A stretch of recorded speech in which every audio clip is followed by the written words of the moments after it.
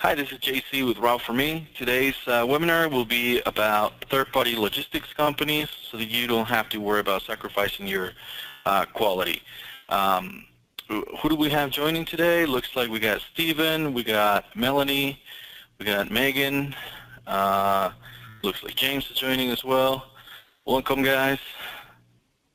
Welcome to today's webinar. So the main concern today is how can we use vendors or third-party logistics companies, and the main concern is, well, how can I make sure that I don't sacrifice my quality of service when using a third-party company? Well, today's Route4Me's functionalities will help us do that and make sure that we're using only the right vendors, make sure that we're keeping a good eye on what the vendors are doing and making sure they're meeting our standards. So without any more explanations, we're going to go into Route4Me right now. I'm going to go into my home account.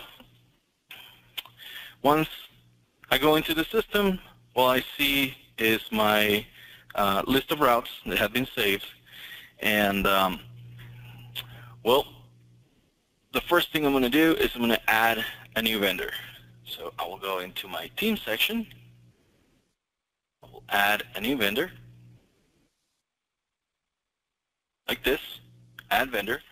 I will type in the name of the company, the contact name, their email, their phone number, the rates, and all the variables that I need to include to create a vendor. Once I save that vendor, they will display on a list like this. Once I have my vendors ready, all I have to do is go and create users.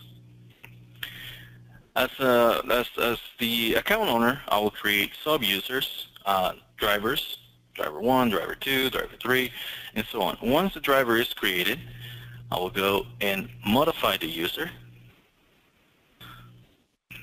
Driver name, their email, I can set up their password. I can also set up the roles and access options.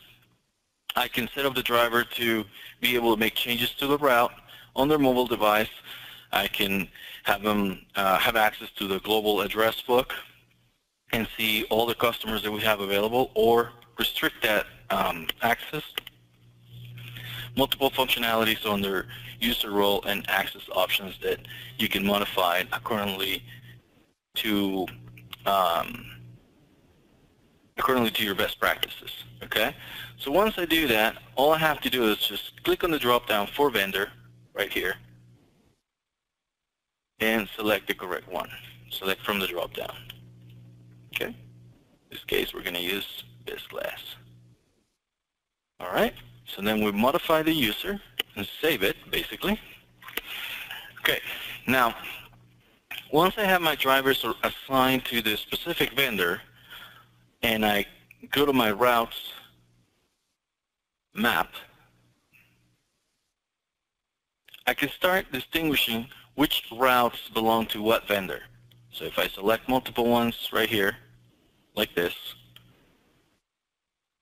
I'll start identifying which route belongs to what vendor. Once I do this, I can simply go to the file, download this routes at the same time, and export to determine which, to compare the routes and determine which company is performing better for me. I will assign the user as well to each route.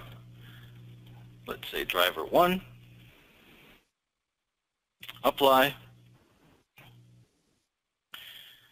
Once the driver has been assigned, I can recognize maybe the name of the driver or the domain on their email and determine which vendor this driver belonged to. Once I do that, like I said, I can export my list of routes at the same time to compare performance and determine which vendors have been more successful or more profitable for my company. Okay.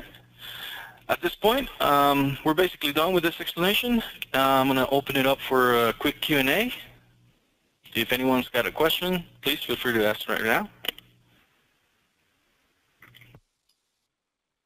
Yeah, I have a question.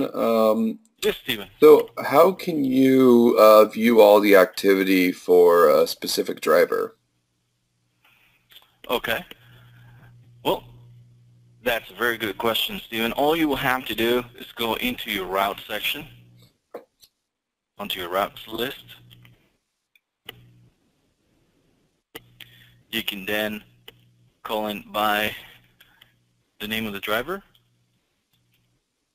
driver 1. Oops, hold on a second.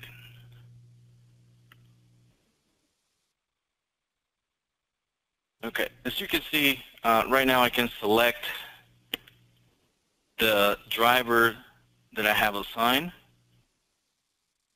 depending on what the driver is doing. I can select the routes and then file, export, and then create a CSV file so that I can have manageable data and compare what the driver is doing. That answer your question? Yep. All right, That fantastic. answered my question. All right. Anything else? Anyone else has a question? All right, fantastic. Well, in that case, guys, we're going to finish today's webinar. I hope this was helpful, and be on the lookout for the next one on the next easy-to-use functionality from Route4Me. Thank you. Have a good one.